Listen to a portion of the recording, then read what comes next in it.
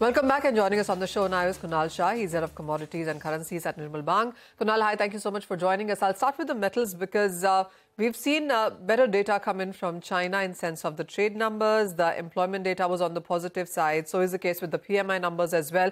And we have seen that support come in for metals. For the weekly basis, we still are in the negative for whether it's copper, aluminum, steel, iron ore. We are ending this week in the negative for all of these metals. But a little small shine that seems to be coming in from China. How supportive would you take that as? Well, as far as the Chinese trade data is concerned, we've seen the export numbers slightly ticking up, but overall, the import side still there are concerns. It seems that the internal demand of China continues to remain weak, and that is going to be a big drag. The real estate sector continues to be one of the major one of the major gray areas. So again, the stock of stimulus is started. Whether they will come up with a big stimulus or not, that time will tell. From last 4 days, we are hearing that the big stimulus is underway. But the fact remains the underlying weakness in the Chinese economy is continuing to stay. The meaningful upside in metals is not something which is the base case scenario right now. The deceleration in the economic activity is going to continue, even though some measures like rate cut or some stimulus can lead to some bounce back or pullback in prices of metals. But I think the structural weakness is going to continue. So 80% of the negative news are factored in the price. Some more weakness is underway, I think, in metals in a short-term period. And my view in metals right now is sell on rallies. So metals are not going to do well in times to come. On one side, we have the financial tightening underway in Western economies, and China continues to, see a major growth headwinds. So I'm not expecting any major upside. Copper around 710, 715 are good levels to go short. 690 can come on the downside. That is our view. All right. That's about copper, Kunal. But for zinc as well, which has been a better metal than the others, here as well, we've seen prices of 300, 320. It's trading at around 200, 220 in the Indian markets right now. Do you see more upside coming from here? I mean, are you bullish at all on any of the metals? So from the macroeconomic scenario, I'm not bullish right now because the Chinese growth continues to be a big drag. As far as zinc is concerned, zinc is also looking a bit weak. On MCX, I'm expecting zinc prices to go down at test levels of 215 or 212 going forward.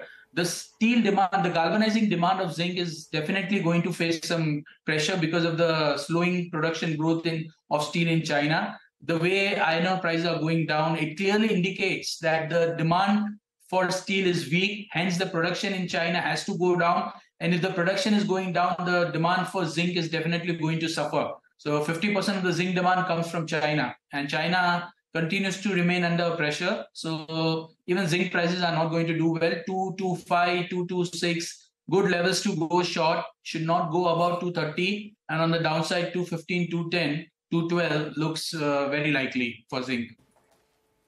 All right, so not a buying opportunity that you can see in metals right now. But Kunal, also, what's your sense on the dollar index now? Because we've seen 100, we saw 107.5, and now we are trading at around 106.5. It has been a volatile move on to that one as well, which the metals are taking in or reading quite keenly.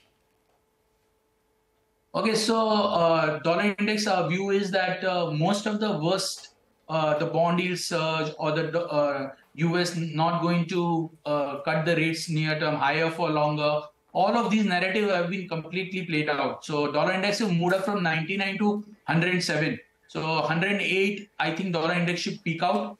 And no matter whatever are the data or whatever are the commentaries coming from the Fed, dollar index should not strengthen significantly from here.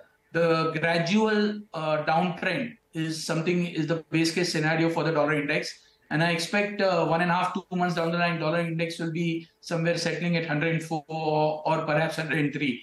Because all the worst is being priced in the bond market, is being priced in the dollar index. So I'm not expecting any major strength coming in dollar index from these levels. Okay. What's your sense also on gold and silver? Because the previous week was a stronger one, and then this week we've seen some profit taking come in yet again. I mean, yesterday was a great day. We almost saw $1,900 an ounce. 1897 a high is what the charts show. But from there is decline yet again.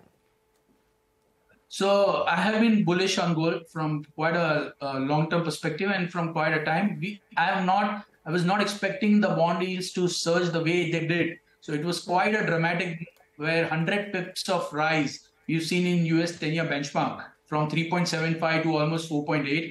So that is priced in. The rates are going to stay higher for longer. So Fed has been doing that. They have been saying the inflation rate will be transitory. It is permanent right now. If you see the CPI numbers yesterday, the lot of stickiness in the number from the car side, the car rentals, car insurance, housing rentals. So all these numbers are 7%, 9%, 10% inflation. So that kind of numbers are going to stay.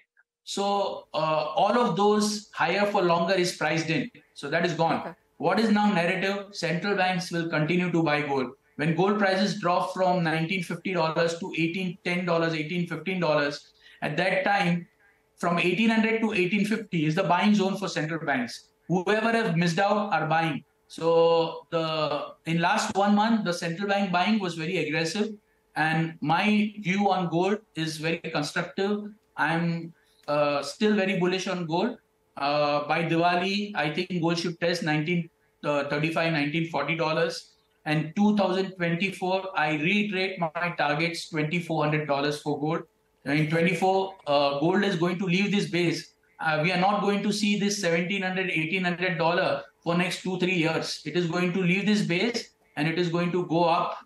And I'm expecting a significant upside next year. All right, so 1935 by Diwali and 2400 by next year. So that's a clear bull talking about gold there. Thank you so much, Kunal, for joining us at CNBC TV18. And with that, it's a wrap on a halftime report. But Business Lunch will take all the action forward.